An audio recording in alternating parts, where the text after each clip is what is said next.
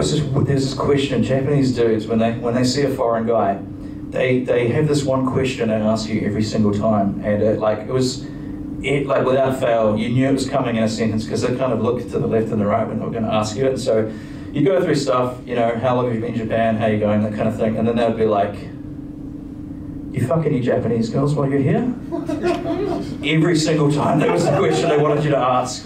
And I always expected it to be a little bit of they were trying to trick me into being like, oh yeah, and then they beat me up, I was expecting it to be like a negative response, but it was like the complete opposite. They were like, yeah, get after it, look at them, they're amazing, you should really, it was like they were recommending when you go to Japan, you have to try the food, you take in the scenery, you fuck the women. That was the attitude that it felt like. It was a real pride that they had to it.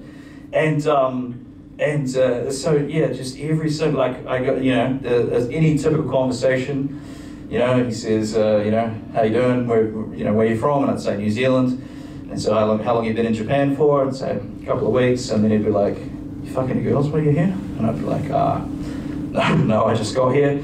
And they'd be like, all right, so anyway, the reason I pulled you over today, sir, is